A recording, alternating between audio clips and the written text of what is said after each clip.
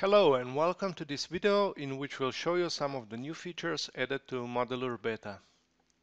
The first thing you'll notice is the new licensing system, which allows you to use fully featured Modelur even when you're offline. The only thing you need to do is to copy paste the license key we have sent you over the email into this input field and select Activate Modelur Beta button. This will load up the new user interface. Now I want to show you some of the new features we have added to Modelur. The first thing is an option to create buildings based on the selected edges. As you already know, previously you had to select a face first and then generate building based on that face. Now you have the option to create buildings also based on the edges that form a closed loop. But there are a few options regarding that. So the options are here in the menu options. Create buildings from edges. Don't create. If I select this and I have some edges selected, Modelur will not create any buildings based on selected edges, but it will create default buildings as if nothing was selected. I'll go undo. Now, the second option is to create building when at least one of the edges that form a closed loop is selected. So if I have this edge, the building will be created here if it forms the closed loop. Okay. And the third option is to create a building only when all of the edges forming the closed loop are selected. So if I only select something like this, it will not create a building. I'll just get the notification that I need to select all of the edges of this loop. So, and if I go to select something like this, I will create a building based on this edge loop. I go create, okay, and this is not created because this edge is not selected. So this functionality is particularly useful when you, for example, import building footprints from AutoCAD, and SketchUp does not create faces inside these outlines. So you can just import the file, select all the edges, and I'll just go here if maybe something is not selected, some of the edges, and I'll go create, and all of the buildings are created in one step. Okay, let me just adjust a bit this development so it matches the surrounding a bit better. Now I'll show you another functionality, which is randomizing building heights. Let's say I have something like this and I want to randomize it a bit so it's not completely aligned here at the top. I have two options here. The first option is I go to Tools, Randomize Building Heights. The first option is to set absolute number of stories. So if I say absolute number, I will, let's say, go to 5 and 8 stories. And when I press OK, all of the selected buildings will be between 5 and 8 stories high. Okay.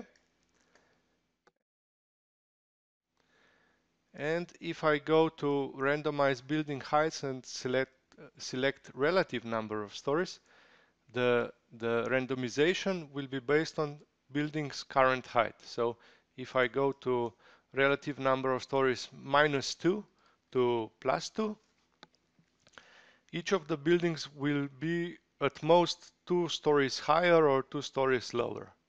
Even this one here. Okay? I select OK, and this is the result. It didn't change here because it is a random. If you're not satisfied, you just undo and run it again. You can see that this one was also changed. Okay. Now I want to show you the most important new feature of Modelur Beta, which is creating of complex buildings.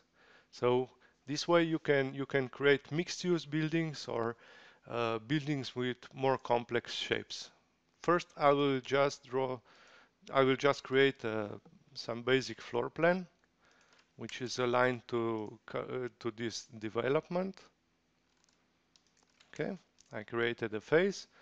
I go and create a building, and so this will be my first 2 stories. I will just set it like this, and I will select that it is a service land use. And on top of it, I want to, let's say, create a hotel with 3 stories. I go to hotel land use, and let's put another building on top of it, which is, let's say, residential building. I go and I'll just create a building. By default, it's already residential.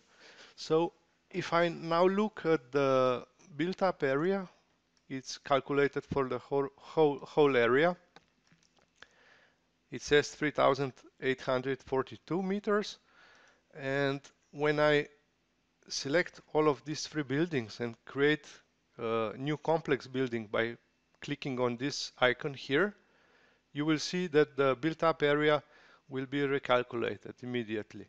So what this means is that there are no separate built-up areas for these parts anymore, but we have one built-up area for the whole complex building.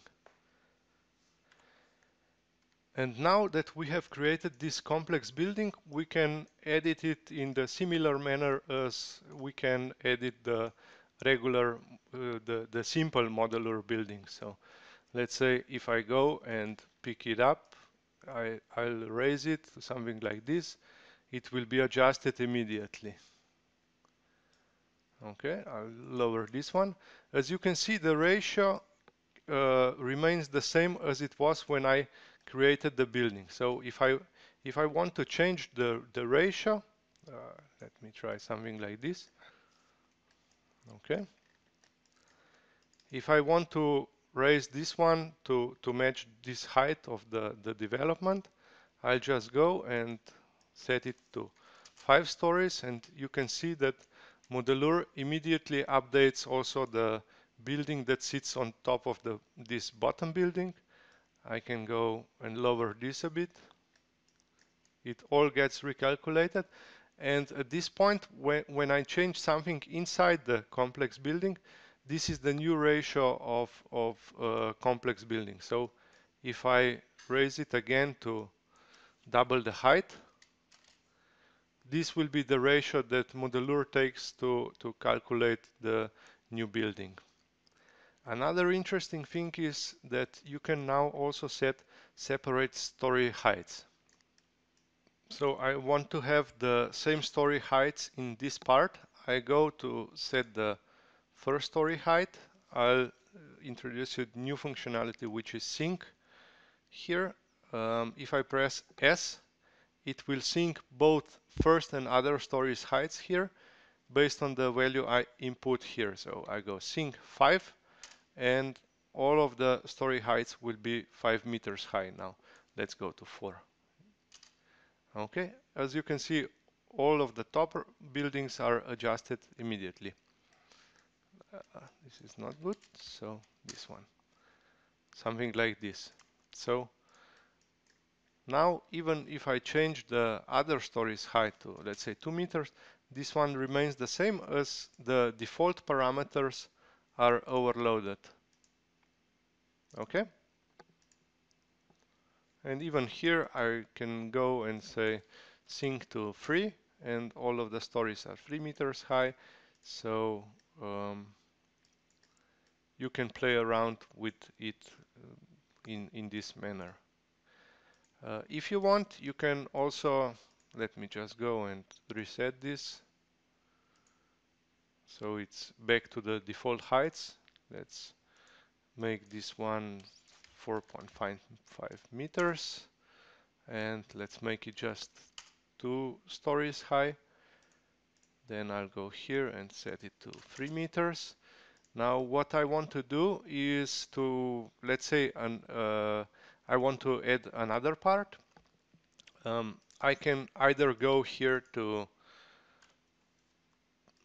inside the complex building and just copy part of the building, and it will be, the complex building will be immediately adjusted. Even if I lower this one, let's say to something like this, you can see that the buildings get adjusted immediately. Let's make this one residential. And so you can play around to create complex buildings this way.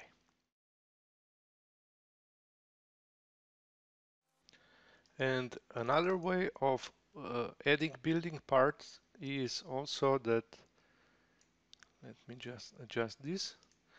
You can simply draw a simple building, let's say something like this. Create a building and let's say, for the sake of clarity, add another land use. And when you have this building selected, you also select the complex building and go to create complex building again, and the new complex building will be rebuilt. So again, then you have these parts that you can move around or reshape if you want. Okay, this is getting too crazy, so I'll just put it this way and leave it up to you. Okay, so hope you like this new functionality of Modelur, and we're eager to hear what you have to say about it, and thank you for watching. Bye bye.